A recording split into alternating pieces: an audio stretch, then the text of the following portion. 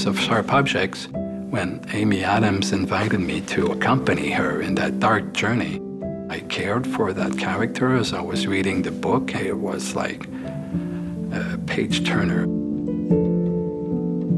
It's true that my last projects were featuring mainly female characters. So am I the lucky guy? Maybe I am. I'm not afraid of intelligent, strong women. You gotta create a space where they're gonna feel respected and comfortable. We push the envelope in order to capture something that feels real and authentic, but it's not like putting the style above storytelling and emotion. In this case, it was Camille Spreaker's perspective. What she sees is what we see. What she hears is what we hear.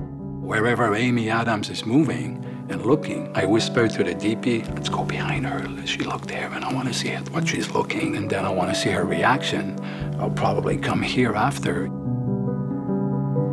This will all happen on the day on the set. So there's no storyboards, there's no shot list, there's no mark, there's no reflector to reflect the light. We're not blocking the light, therefore they can go wherever they go. It's just on the day being creative with the actors instead of being technical about recreating an impression of reality with light.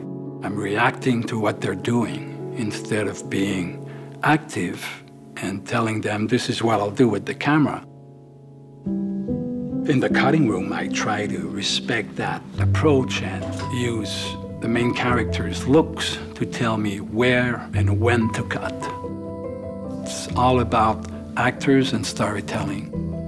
Is the love of what I do. I love it. You know, I'm like a kid on a set, a kid playing with a huge toy and having fun.